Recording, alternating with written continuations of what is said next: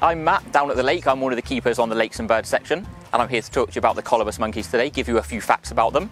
The first one is that the word colobus comes from an ancient Greek word meaning mutilated, which refers to the fact that colobus don't actually have thumbs. They're one of the few primates that don't have thumbs, and it just helps them leap through the trees a little bit easier. They've got really long tails, really bushy tails. They're not prehensile, they can't grip onto anything, but they're really important for them maintaining their balance, particularly when they're leaping through the trees. As they land again, they'll move that tail down to counteract the momentum of them going forwards. Here at Longleat we have a bachelor group of Colobus monkeys. It's 7 young male monkeys that we have here, no females at all. Colobus are purely vegetarians, not really going to eat any meat at all. So it's mainly a leafy diet they eat, so they eat all different leaves off of the trees. We're really lucky here that we have so many trees growing around that all spring and summer we can just cut down bits of the trees and feed them that. So a really nice natural diet for them.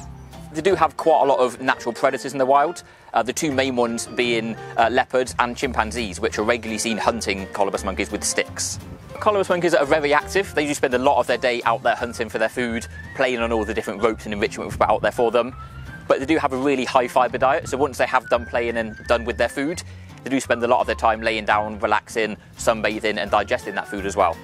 If you come to Longleat this summer, you can see our eastern black and white Colobus monkeys on the island in the middle of the lake, which you can see either from the jungle cruise or from the train.